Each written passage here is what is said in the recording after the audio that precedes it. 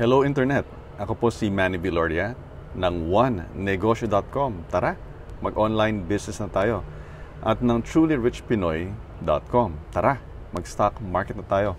Welcome to today's Facebook Live video episode. We'll be talking about working remotely, no? Yung mga tao na nagwo-work kahit wala sila sa office.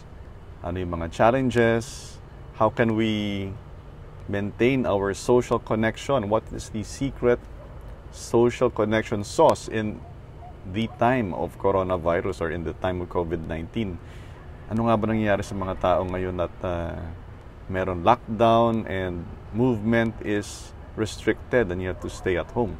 Kasi kung tatanungin mo yung mga kabataan, those school children, ang sasabihin nila ay nabobore na sila. Kasi when they go on social media, yung mga kabataan ngayon, they see their classmates making videos, nandun na sila sa mga kwarto nila, bored na bored, parang wala na silang ibang buhay kasi nandun na sila sa kwarto nila. Kaya ayun, busy sa paggawa ng mga TikTok videos na yung background ay yung kanilang bedroom o yung sala o yung mga ibang bahagi ng bahay na hindi pa nila na-explore. Kung napanood mo yung speech ni President Duterte, di ba? Yun.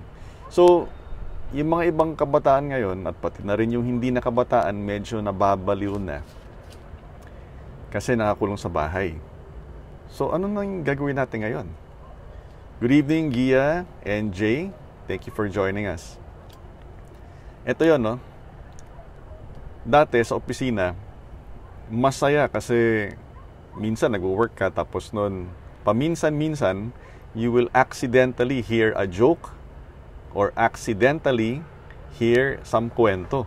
Kaya yan yung thrill na nakukuha ng ibang tao sa loob ng opisina. When you accidentally hear something, hindi mo naman actively na hinahanap. And because of that accidental discovery, biglang nagkakaroon ka ng idea. At dahil sa meron kang bagong idea, gumaganda at umaayos ang iyong trabaho. Pero kapag ka nakakulong ka, na-quarantine ka, nawawala na yung opportunity to accidentally find those jokes and those kwentos. So what do you do? Good evening, Galiel. Thanks for joining us. Gandang gabi, Jay. Mayong gabi. What do you do? Ito yon. You have to find the stories. Okay? Kung nakakulong ka sa bahay mo, sa kwarto mo, sa barangay hall mo, sa kinaroroonan mo, you have to make the effort to find stories. Andyan naman yung YouTube, andyan naman yung Netflix, andyan naman yung mga instant messaging, andyan naman yung mga Microsoft Teams. Go out, reach out to people or to marketers or to tutorials or to movies. Go out and seek the stories. Kasi kapag ka nahanap mo yung mga iba't ibang mga kwento, nagkakaroon ka ng mga panibagong idea. Hello, Efren Pahati Lizarondo. Nagkakaroon ka ibang idea. Like kanina, meron po tayo nakitang post ng isang marketer. Di pinanood natin yung kanyang mga stories. Specifically, sa form ng kanyang mga videos. Alam ko na yung mga marketer na katulad mo, mga online digital business owner na katulad mo na sari-saring e-books na ang nabasa mo para sa'yo, alam ko na yan.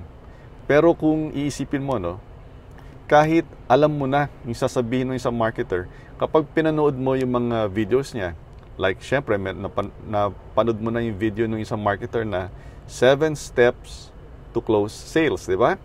Itong marketer na nakita ko kanina, 8 steps to close sales. So sabi ko, 8 steps. Ba't ko pa ito panonoorin? Bakit? Kasi gusto ko makita yung kanyang estilo. At alam mo yung nakita ko doon sa kanyang style ng pag-present ng how to close in 8 steps. Tapos nun, video number 2 yun. Tapos syempre, 3 lagi yung video. Video number 1, yung parang just to attract. Video number 2, about closing. And then video number 3, about Facebook advertising secrets, which leads to his product, yung training kung paano makapag gamit ng Facebook ads ng more effectively para magkaroon ka ng unlimited leads and unlimited sales, panunurin mo yung communication style na masasagap mo lamang if you search for the stories. Kung hahanapin mo actively yung mga kwento sa iyong kapaligiran, matututunan mo rin yung communication style. Kaya, kapag may time po tayo, nanonood tayo ng mga videos, and I will share with you tonight, right now, a few observations na pwede mo rin gamitin kapag ikaw ay magko-close ng sale or kapag ikaw ay magpre-present ng inyong product or sales offer. Sabi ni Jay, busy pa rin dito dahil continue on school. Nag-online class kami sa mga students na. Maganda yan, Jay, dahil sa iyong online connection with students, patuloy or continuous ang iyong pagsagap ng mga kwento. At mahalaga yun. Ngayong gabi, I'm sharing with you itong kwento ng aking personal experience doon sa sales presentation ng isang marketer on how to make more creative and effective Facebook advertisements. Romeo Formentera, thank you for joining us. At ito yun, no? Kasi ako, pag nanonood ako ng mga videos sa YouTube, lagi ko siyang piniplay at 2 times the speed. Kasi nagmamadali ako palagi. Gusto kong makapanood ng maraming video. So, piniplay ko siya at 2 times the speed. Kaya yung mga salita, ganyan-ganyan. Pero since napansin ko na hindi naman parang yung boses nung marketer, ibig sabihin nun, hindi naman siya nagsasalita na mabilis. So, plinay ko at normal speed yung video sales letter ng isang marketer at ito yung napansin ko. Medyo merong common pattern sina Coach Edward, sina Coach Angelo, sina Coach Resty. At mapapansin mo na kapag sila ay magbebenta na ng produkto, hindi sila masyadong mabilis magsalita. Yung mga tipong, gusto mo ba ng financial freedom? Gusto mo ba na maibigay sa iyong pamilya ang lahat na kanilang pinapangarap? Gusto mo ba na magkaroon ng panahon para sa iyong pamilya? Ang sarap nun, di ba? Yun, so yung learning doon, dahil sa ganun ang kanilang kwento, ganun yung kanilang communication style, ang kwento doon ay, pag ikaw ay nagbebenta ng, or nag-o-offer ng yung produkto, o serbisyo, or opportunity, at ikaw ay gagawa ng video, kung saan hindi naman lagi nakikita yung mukha mo, naririnig lamang ang boses mo, subukan mo na magsalita ng mas malumanay. Okay? That's tip number 1. Tip number 2, darating ka sa point na may mga bonus, di ba? Sabihin na, itong ino-offer ko, Module 1, that's 30,000 pesos. Module 2 is 40,000 pesos. Module 3 is 50,000 pesos. Therefore, blah, blah, blah, blah. Total, 270,000 pesos. Pero kapag bumili ka na yun, meron akong mga 5 bonus para sa'yo. Bonus number 1, ganito, worth 17,000 pesos. Ililista, no? At ito yung tip number 2. Pag pinakinggan mo yung presentation kung saan dinidescribe yung bonus, merong part doon na sasabihin ng speaker, ang bonus na ito, ang bonus number 1, ay may halagang 9,000 pesos na makukuha mo ng libre. Ay, narinig mo ba yan? Ay makukuha mo ng libre. At then, ang bonus number 2, na may halagang 20,000 pesos, ay makukuha mo ng libre. Sinasabay nila yung pag-snap.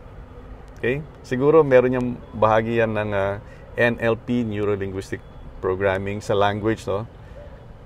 So, nung narinig ko yun, by accident, kasi naka-earphones ako, sabi ko, okay, ganun pala yung mga master closers na kapag ka sila ay nagpre-present, na hindi pinapakita yung muka, naririnig mo lamang yung boses na malumanay. Meron magsasnap ng fingers at certain words. Di nagtitake notes ako, no? Kaya kapag ikaw, meron ka nakitang sales letter or may napakinggan kang video sales letter, video meaning yung nasa screen mo ay mga words lamang, walang mukha ng speaker, yung boses lang tsaka mga words, hanapin mo yung pag-snap ng fingers. And then when you do your sales presentation, whether it's in real estate or convincing your boss to give you a higher pay, abangan mo yon. Meron kasing dahilan kung ba't nila ginagawa yan. Siguro there's a psychological effect. O biro mo nun, pagka hinanap mo actively yung mga kwento ng mga tao sa paligid mo, marami kang mapupulot na training. Lalo na ngayon, you're not mobile, you're stuck. Di use the time to learn, no? Kung hindi mo talaga feel magbasa, di manood ka ng video.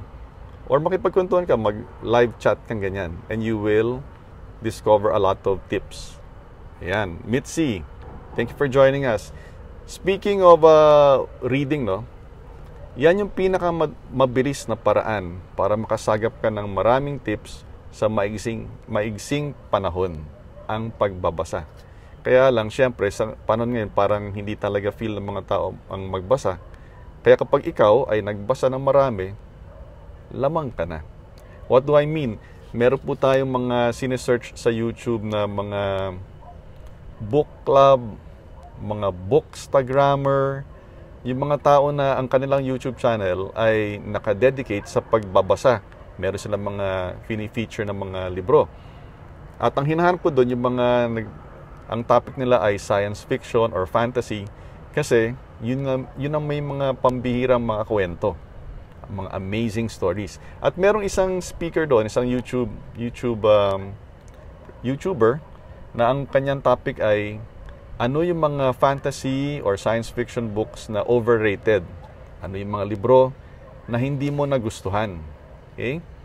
At yung isang nag-comment doon, hindi daw niya nagustuhan yung librong Circe, C-I-R-C-E. Parang merong marketer dito, di ba, na yung name niya is Circe. Hi, Circe.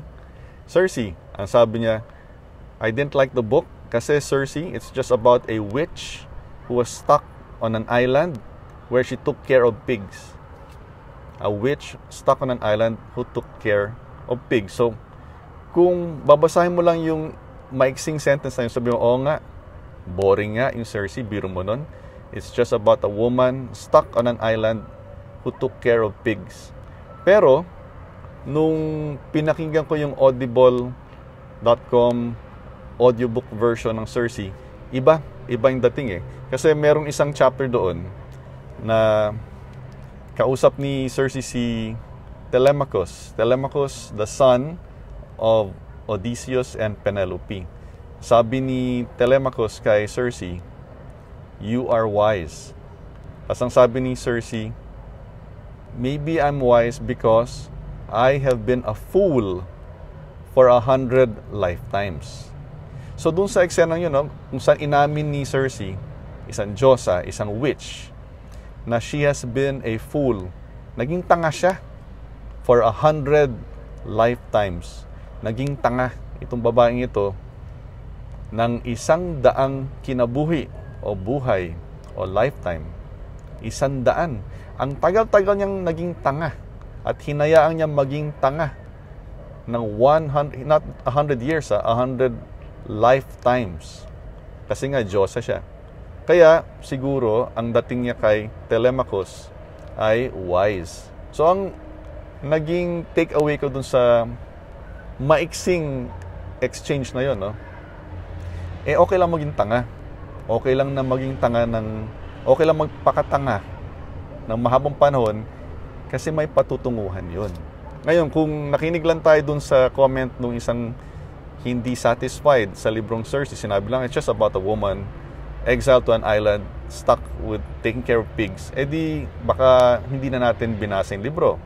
Pero kung hindi natin pinansin yon at binasa natin yung libro, marami tayong masasagap. So, isang tip ko doon, you go to Google, you search for Circe, C-I-R-C-E, space, quotes, Q-U-O-T-E-S, Circe quotes. And you will find the nice quotes in that book. As a follow-up tip, look for the audible.com audiobook version of Circe, lalo na yung version kung saan ang reader ay si Perdita Weeks, W-E-E-K-S, Perdita Weeks. Kasi pag si Perdita Weeks ang nagbasa nung librong Circe, mararamdaman mo yung emosyon ni Cersei habang kinikwento niya. The story is told in the first person. I did this, I did that in the first person. Ma-inspire kasi parang mararamdaman mo na parang si Cersei mismo yung nagsasalita sa harapan mo. Kapag ka malungkot siya, mababanaag mo yun, maririnig mo yun sa boses ni Perdita Weeks. Kapag galit, kapag ginagaya niya yung boses ng lalaki, nag-iiba yung ng konti yung boses ni Perdita Weeks, mas ma-appreciate mo yung kwento. At yung takeaway doon ay, kung ikaw ay isang marketer at yung mga post mo ay panay sulat lamang, consider voicing out the things you write. Gumawa ka ng podcast, gumawa ka ng video kahit hindi nakita yung mukha mo, pinaririnig yung boses mo na punong-puno ng emosyon. Kasi ganun pala yun, yung boses mo ay pwede mag-connect sa mga tao kahit hindi nila nakikita yung mukha mo.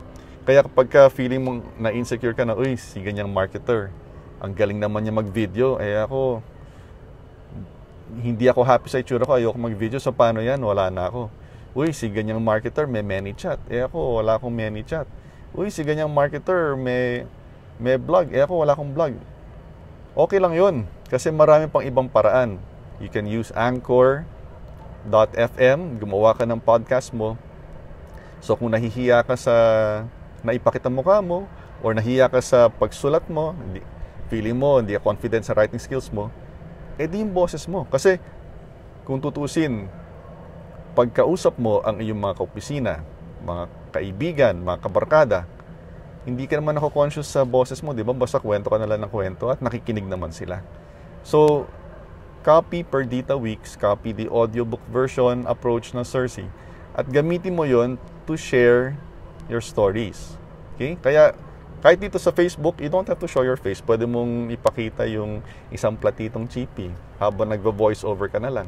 O yung papel, kung saan ka nagsusulat, habang nagvo-voice over ka na lang, di mo pinapakita yung mukha mo. Yung sinasabi ni Coach Jomar Hilario na no face na videos, yung boses mo lamang, pulutin mo yun, no? Basta mahalaga ay malaman natin at tandaan po natin na uhaw ang mga tao sa mga kwento.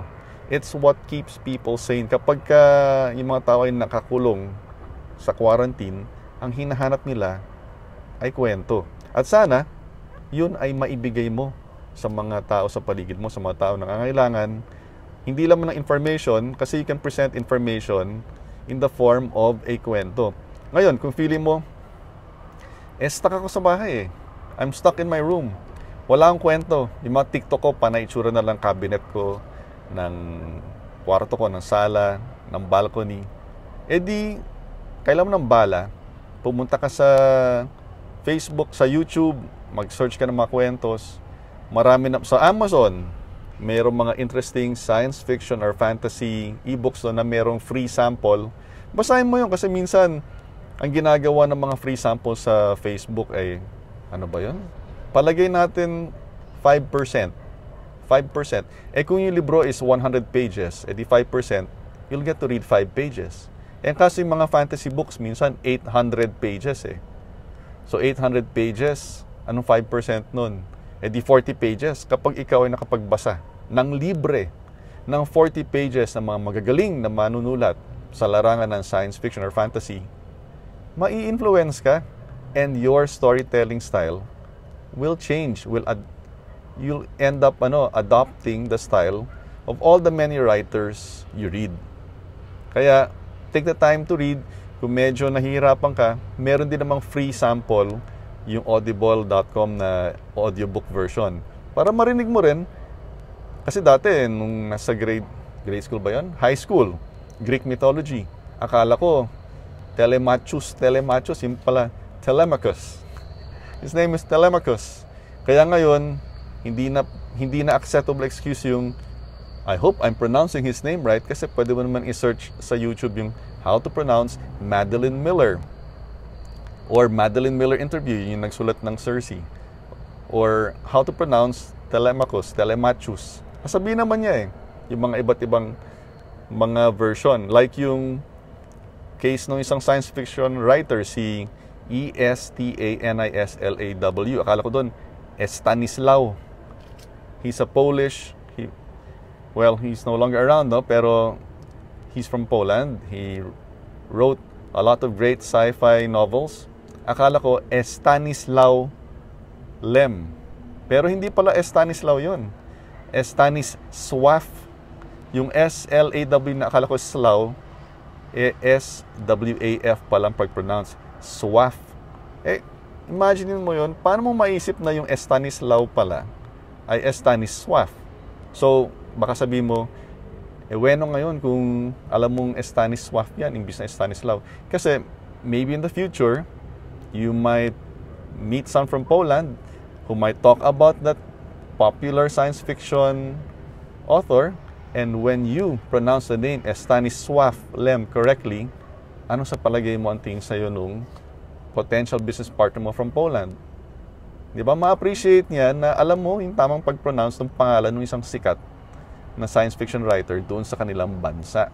Kaya it helps to use Google. Ngayon, you might be wondering, ano ba naman itong mga kwentong ito?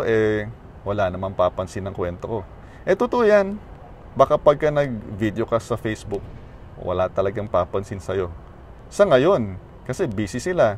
Worried sa lockdown, worried sa quarantine. Parang sa opisina, kapag yung isang office mate mo ay nasa field at ikaw nag-jokes ka, hindi niya maririnig yung kwento mo, hindi niya malalaman na nag-jokes ka ng ganun. Kasi nga, wala naman siya sa kwarto nung dineliver mo. Parang Facebook live video, pag ikaw ay nagsalita, marami naman absent eh. Now, the difference between Facebook live video and the office setup is, sa office, kapag natapos yung kwento mo, tapos na. Pero sa Facebook live video, pag natapos mo na yung live video mo, may recording. At yung mga taong absent ngayon, somewhere down the road, mahahanap nila yung replay ng inyong Facebook live video. Kaya ngayon, habang ikaw ay hindi mo alam kung anong gagawin, magkwento ka in digital format, in recorded format, so in the future, may makakahanap yan. Anong value nito?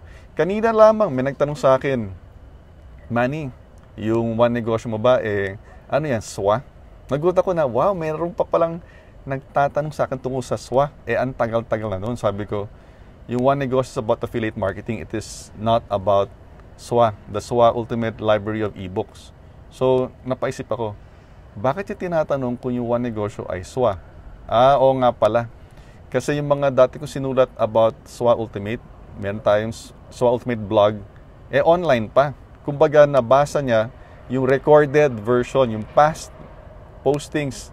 Kaya sa internet, sa blog marketing, sa podcast marketing, sa ebook marketing, walang tapon.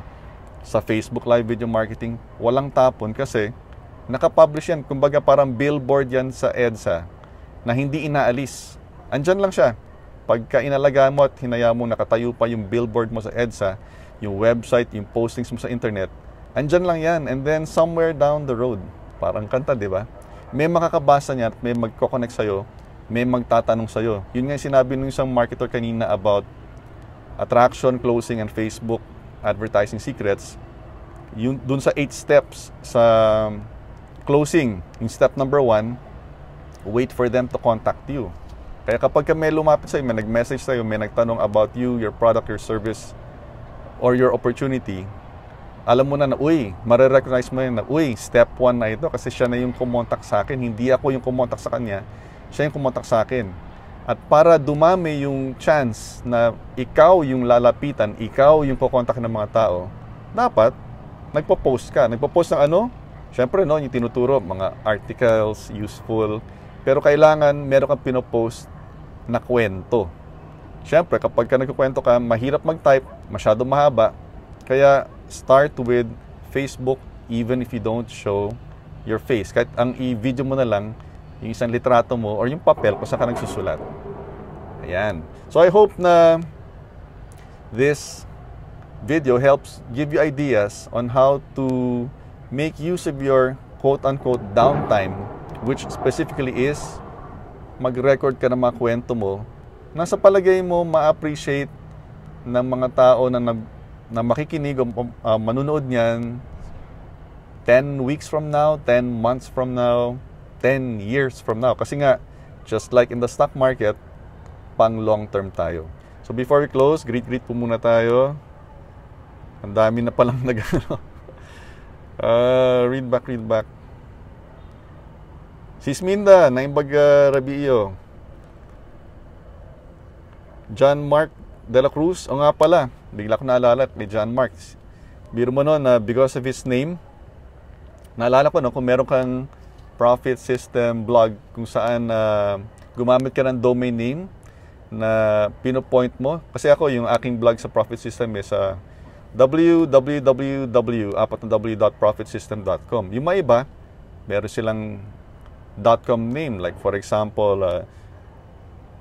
lang johnmarkdelacruz.com, na kapag tinype mo yung johnmarkdelacruz.com, yung .com na name, mapupunta dun sa maybe johnmarkdelacruz.profitsystem.ph. Ang tawag doon ay C-name. Kasi mas gusto lang i-brand yung pangalan nila kaysa sa yung pangalan ni Profit System. Ang tip ko for John Mark and for you ay kung yun yung strategy na gagamitin mo sa paggamit ng Profit System at gusto mong ma-market or ma-promote yung pangalan mo imbis ng Profit System, it is better na ang i-point mo sa Profit System ay hindi yung halimbawa johnmarkdelacruz.com. Wag yun. Ang i-point mo something like blog.johnmarkdelacruz.com, para yung original, yung root mo, yung johnmarkdelacruz.com, pwede mong ilagay sa lugar na hindi dependent kay Profit System. Kasi kapag yung main root mo ay pinoint mo kay Profit System, eh nakatali ka na kay Profit System. Kapag ka nag-down yun, wala ka ng backup. Okay? So, Manny, paano yan? Eh, pinoint ko yung main name ko eh. Hindi ko pinoint yung blog.myname.com. Paano na? It's not too late. You can still point blog.myname.com to your Profit System blog. Tapos yung original.com, i-point mo na sa sarili mong web host. It's not too late. Okay? Madaling gawan yan ng adjustment. Okay, Martin Yel. Uy, long time no see. Kamusta na? Mar. Who else is? Kate Middleton is watching. Hi, Kate. How's a non-royal life? Ayan, sabi ni Jay, ganyan din ako nanonood. 2x speed. Yes, when you watch videos, train yourself. It helps kung meron kang earphones. Manood ka ng YouTube videos, playback speed at 2x. Masasanay ka, you get to learn more and you get to improve your listening skills. Exception to the rule, kapag sales letter yung pinapanood mo, play it at normal speed para mahuli mo yung communication style ng mga sikat at sanay at eksperto mga Pinoy internet marketing business people.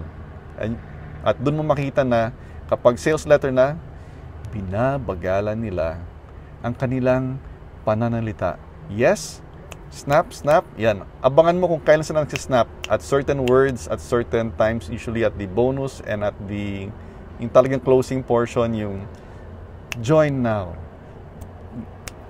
Join now. Ayan. Tess Bailon Ranyada, good evening. Hi, Ismael Villanueva, Neil Christian. Yes, John Mark, pwede yun. Maraming pwede sa mundo ng internet, .com, name blogging. It's flexible, no? Basta ask at gagawin niya ng techie.